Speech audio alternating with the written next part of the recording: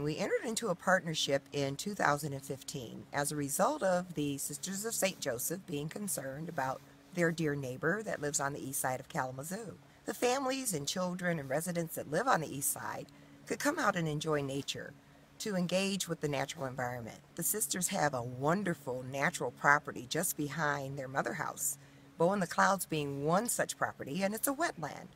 So the idea of collaboration involved a partnership between the Nature Center and the property that the Sisters of St. Joseph own.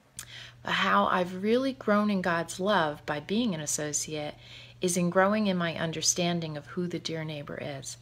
When I first became an associate, I was very active in social justice activities at my parish and thought of the dear neighbor in terms of the materially poor.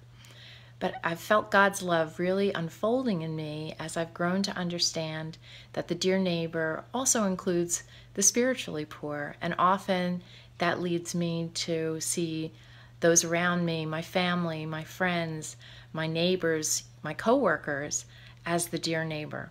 That's what I do all day long with students. I remind them that this journey is about unity for them, about becoming whole and becoming one, and that even when they fall or when they fail, I remind them that their story is unfolding. Loving God and dear neighbor without distinction.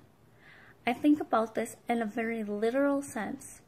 Am I treating my friends, my clients, my neighbors as if I would treat them like God? When I work with a client, I think, what can we do to help make their life better?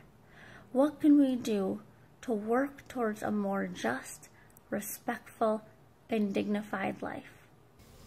How, when, and where I see the presence of God is my recent trip to New Mexico to visit our sister associate. The relationships that we built and how we connected with one another was truly an experience where I felt God's love and presence. One of the things that really inspires me when I think of the CSJs and the community they built is how they constantly respond to the needs of the time and the people who are their neighbors.